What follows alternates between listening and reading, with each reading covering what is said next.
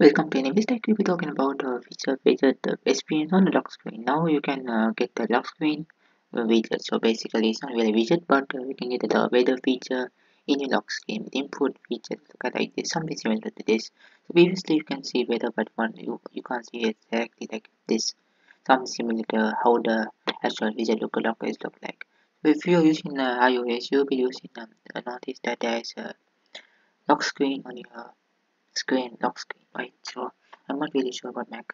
So this is a nice experience that we get it in Windows. Because Windows really don't have previously didn't have this feature and now it has it. Other than that, the voice assist features also have many languages. These features are available in beta edition.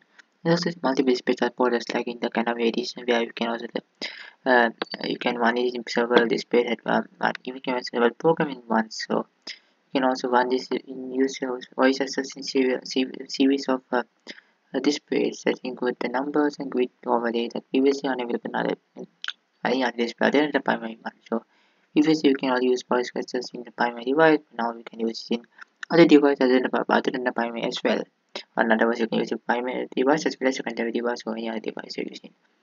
Other than that, there is also some kind of alphabet feature that's coming to the OS, Windows OS.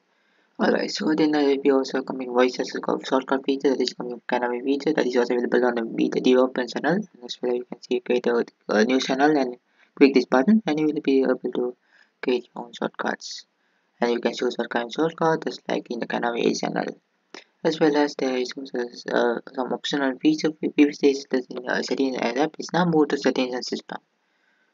Other than that, there is also a series of fixes that are available on Windows 11.